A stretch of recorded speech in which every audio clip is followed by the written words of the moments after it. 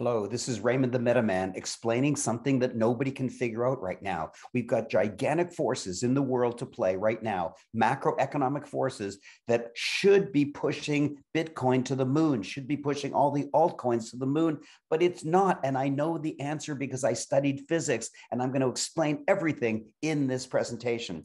And by the way, this is the first day I've ever done two videos in the same day. And if you want to go to the other video, just go there right now.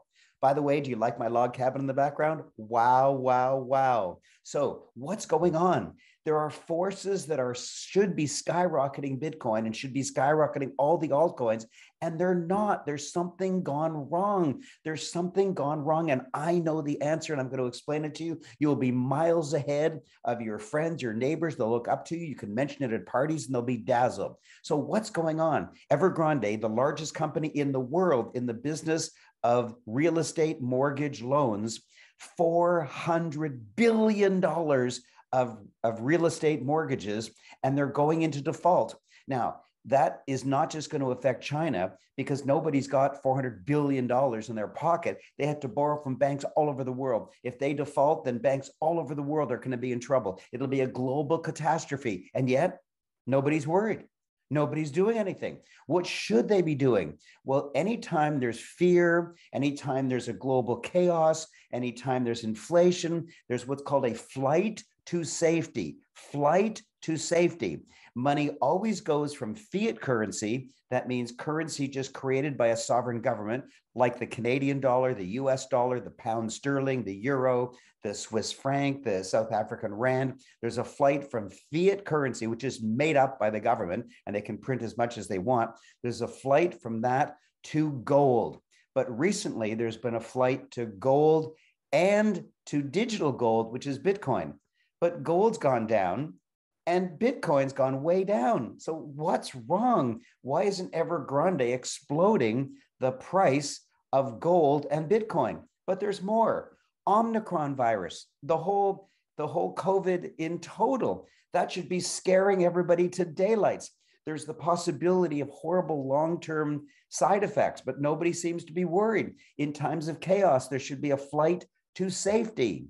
In the United States, in November of 2021, they recorded the highest inflation they've ever recorded in 39 years.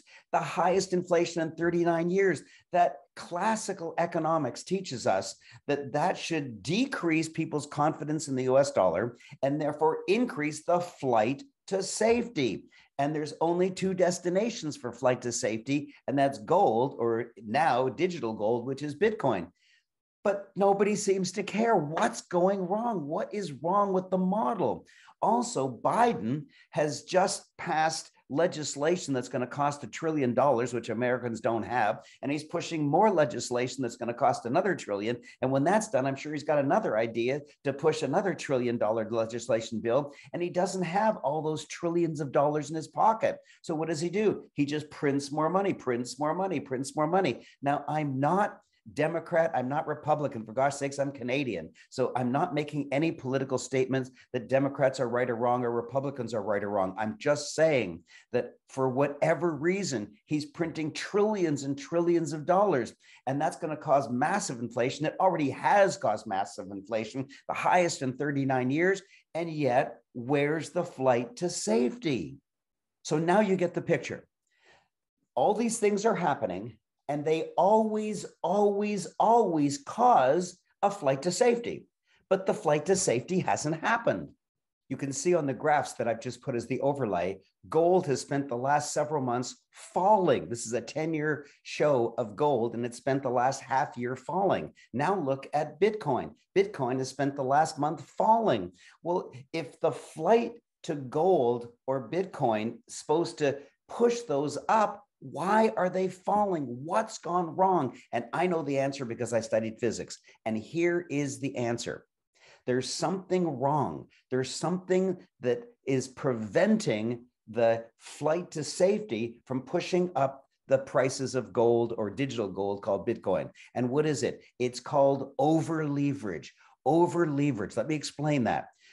the whales don't do that. Whales are too smart. Whales are the big guys, the big investors. A whale is defined as a person that has over 1,000 Bitcoins in his wallet. 1,000 coins. 1,000 times, let's say, $50,000 per Bitcoin is $50 million. That's a whale. Wow. And plus all the other coins they might happen to have. And whales don't leverage. Whales buy everything with cash. And if it goes up, it goes up. If it goes down, it goes down, and they can't get hurt much. But minnows think they know everything. Minnows are the silliest investors, and they always get wiped out. And what minnows do is they over leverage. In other words, they take $10,000 of cash and they buy $100,000 of some coin. And if it goes up, they make a fortune. But if it goes down just 10%, they get wiped out. They've lost their entire $10,000.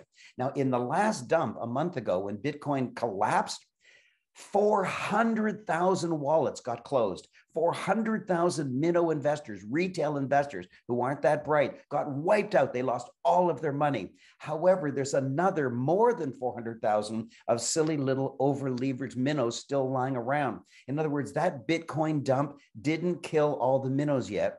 And so the whales don't want Bitcoin to go up yet because the silly little minnows still have some investments. And so the whales are going to manipulate the market to have one more crash of Bitcoin to get rid of the over-leveraged minnows. So what I'm predicting is gold has gone down a lot, and now it's just moving along and consolidating, but there's another dump, and it's imminent. It's probably this half of December, the second half of December. If not, it'll be early January. And when that dump comes, then all the crazy little minnows who are over leveraged are going to get wiped out. And then the flight to safety can actually happen. And billions and billions and tens or hundreds of billions of dollars is going to flood into Bitcoin. And it's going to move up the entire market, all the market, the whole market. When the tide comes in, all the ships rise. Whatever good altcoins you have is going to rise. And what do I do in cases like that? I have put in orders, what's called cheeky orders. I put in lowball orders.